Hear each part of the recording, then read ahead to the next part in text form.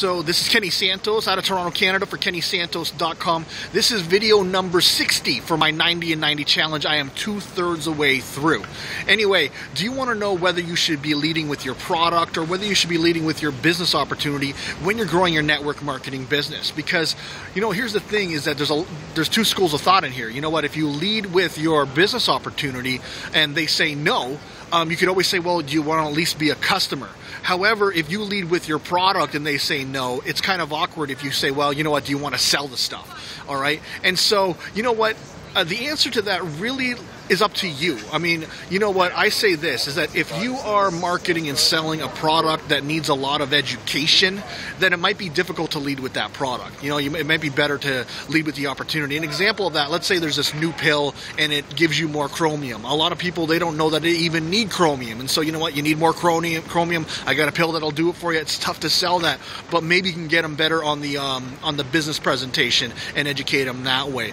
Ultimately, I really think, to me, that if it's a product that people want, you know what, and people need, then ultimately I think it's easier to lead with the product, because everyone buys product. Not everyone may not buy your product, but everyone buys product, if not every day, for sure every week. They go to the grocery store and buy something.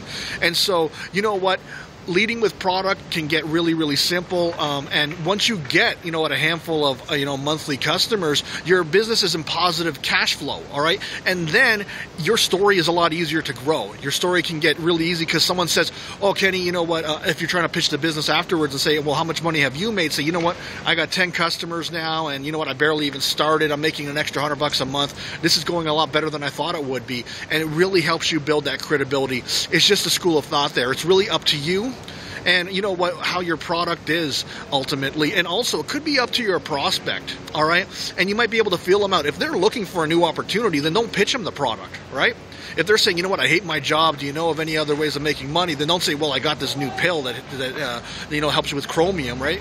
You know what, tell them about the opportunity. But you know what, if their hot button is about health or something like that, and they actually say, I wish I had more chromium, for example, right? Then you know what, you tell them about your product. So it goes really simply from there. So I trust you got some awesome value out of this. What I invite you to do is to like, subscribe, share, and comment. Also, you know what, if you really want to build momentum in your business, I actually taught you a little bit, because, you know, the first step in growing momentum is getting a solid customer base.